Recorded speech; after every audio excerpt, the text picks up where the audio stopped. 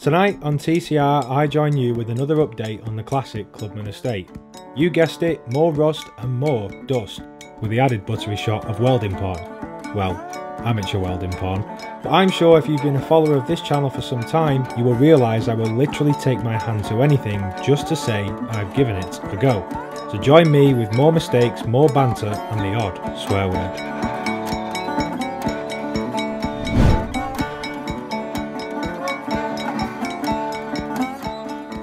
Welcome to another update of the Clubman estate. We've not been up to much lately purely because of life getting in the way, work, adaptations to this garage to make it more manageable and of course making the rotisserie jig. There is some strengthening still to do, which I did say that I needed to do in the last episode. However, we have cut the wings off, and the reason for that is one, room, and two, they were bollocks, and I will show you them right now. And here is the rusty wing. Now, a lot of you will probably say that I should have saved this, but it's wafer thin here, wafer thin there. It's all pitted and rusted around there. The same here, it's just all flaking off. And even if I was to sandblast that and try and save it and get all the underseal off, I think it's going to take a lot of filler work, especially in the engine bay, just to get it looking smart. Now, a lot of you probably won't do the filler work in the engine bay because you think it's too anal. But this car that I'm doing, it's going to be better than the red one. So that is why that's had to go, I'm afraid. So with the wings cut off, we can now see what we're left with, and we're left with a lot of rot on the inside of the wings. This is the A panel, and something I found with this once I was looking underneath the car, well, you can see all this here, there was a big patch of like silicone and bog, and there's actually no metal there. It just breaks off in your hand. Now, I said to my friend the other day, I said, why, look, it's just completely gone, hence why it's bent and we're not keeping it. I said to my friend the other day, why did they repair cars like this in the past? And he said, what you've got to remember is, back in the day, these were like 50 quid, and he said they'd do anything to keep it on the road, and now they're actually worth some money. People look back and think, why was it repaired like that? And it was to keep it going, whereas now, because they're worth quite a bit and people want to keep them, it makes sense to do them properly. So these cars tend to be used for fun and for dry days. Some people do use them daily. However, you're never going to keep it mint using it daily because they're just not up to the standard of modern cars. So we'll have a look at what we're going to do. We're going to do a bit of welding in this episode as well to make the locking mechanism for this jig, because as you saw in the last one, this happened. As you can see. What? What the f***? How did that just happen? Yeah. I know, stupid mistake, but we've learned from that, and I'm going to show you exactly how we've come up with a way to solve it. Now this is, I'm just letting me get rid of that. Now this is the trestle here, and obviously the car spins, but there's nothing to lock it in. So the system that I've come up with is, I'm going to chop some nice little chunks of this box section, weld a bit on there, weld a bit on there, and then this rod, or I'm going to get some threaded rod, will slide through the both of them. So obviously when it's in its position, that will not move because it's all welded together. I was going to drill and tap through here and do it that way, but it just seems a lot of messing around, a lot of expensive tools for no apparent reason. So I think the best way is obviously to have a piece of metal sat on top, a piece of metal on here, and slide a rod through the both of them, and then that won't move. So that's what we're going to do right now. So let's set the welder up.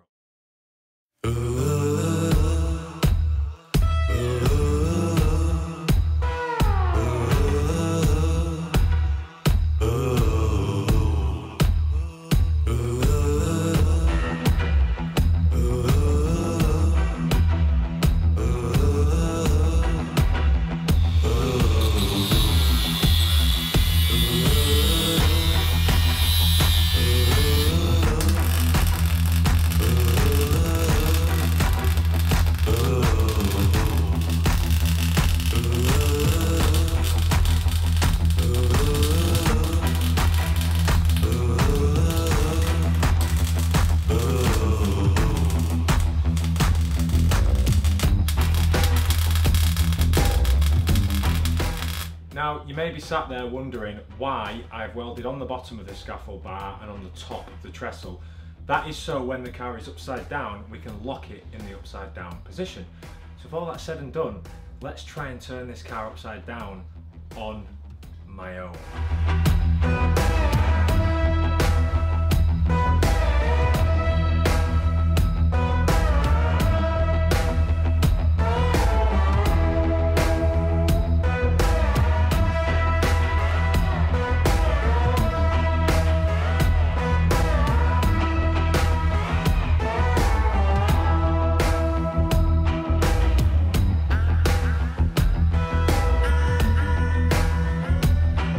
I bet one of you sat there at home right now realising what I've done wrong. If you have, well done to you.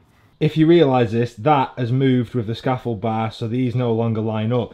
So what I need to do is get that back in line, and I'm going to have to tack weld shell mount to the scaffold bar so it all spins in synchronisation. Otherwise, we are what we would call pissing in the wind.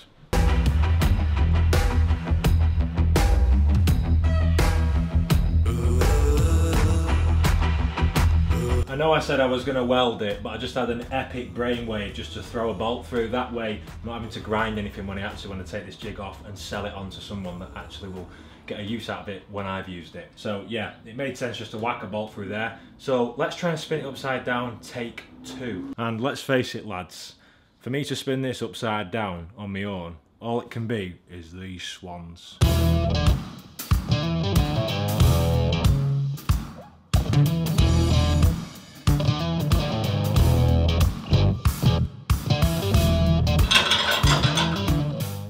Now, what I'm really struggling to understand with this is the inside of the boot floor is absolutely split mint apart from one hole, but underneath it looks like a sack of shit.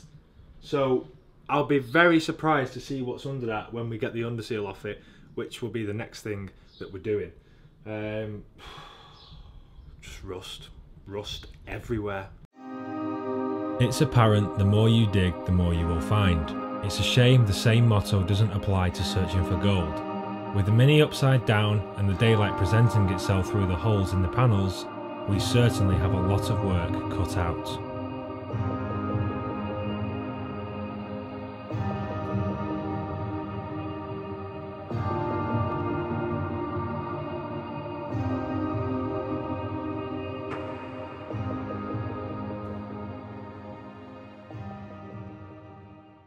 I mean, just look at the flex in that. That's a Valansat. It's just all. How? 200 quid in panels, eh? No chance. Big hole there. This is why we're doing a full floor. What's the heel board like? The heel board sounds pretty decent. However, I have snapped the bolts and they are a frigging pig to drill out. So for what it's worth, I might just replace it. The irony of a brand new fuel hose and a clip. Why would you go to the effort of putting that in when this is just so bad? Oh well, I might save that clip for something else. Wow, what a task. There's a prime example of pigeon shit welds. All that's coming out. I'm going to have to do 2 new, whatever these are called, inner arch, inner wings at the front. They both need replacing. This one is shocking. Look at how that's been plated up. Ugh, I don't know. Now with the car upside down and we've got a temporary locking mechanism on this side, I'm going to add one to the back just so it's a bit more stiff, because although I've only been welding about a week in days, I've not got a lot of faith in it just yet. The penetration's bang on, the welds look pretty good. However, there's always that chance that it could go, and I don't really want to be the one that's be seeing you in a grave too early. This is upside down. I'm sure it's been short and sweet. It's just been a few little things, just a bit of an update.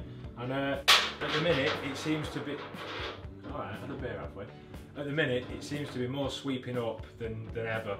I spent 2 hours tidying this garage yesterday, and the floor is just caked in bits of Mini again. So I think I've bought a dust bucket, basically, not a rust bucket, a dust bucket, because I'm just sweeping this car up more than I've actually got left of it every time I turn it upside down. Well, that's the way it goes. Before we go, I want to show you something rather quickly, if this is just going to stay. Yes, it is. For a while now, we've not really had much new stock on the TTR store. However, we've been designing these, and these are something that I'm really proud of, and the guy that created them for me is really proud of as well. We'll go to a quick cutaway to explain. Oh! Literally cut away. Ah, just cut myself. Gear knob with the signature on it and a handbrake lever. There is a third piece to this kit. We're waiting on it to be developed. It's been a year in the making. We've come into some manufacturer issues, so they will be out very soon. Now, a lot of you might be wondering, why would I want your signature on my car? Now, there's a very good answer to that, and yeah, you might not, fair enough. But this is going to be the branding going forward. There's going to be 2 types of brand. The TCR stuff is like the lights, the socket set and all that.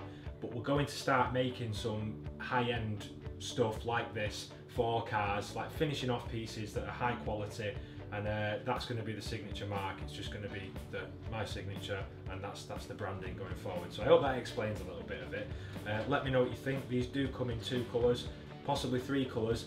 We're aiming to do black, brown and Alcantara. The Alcantara will have a surcharge, but they won't be out yet. They'll be out when the 3rd piece of the puzzle comes, and I can't wait to show you all of that. And by now you must know, when it comes to the end of the episode, make sure you do everything in style, and I'll see you in the next one.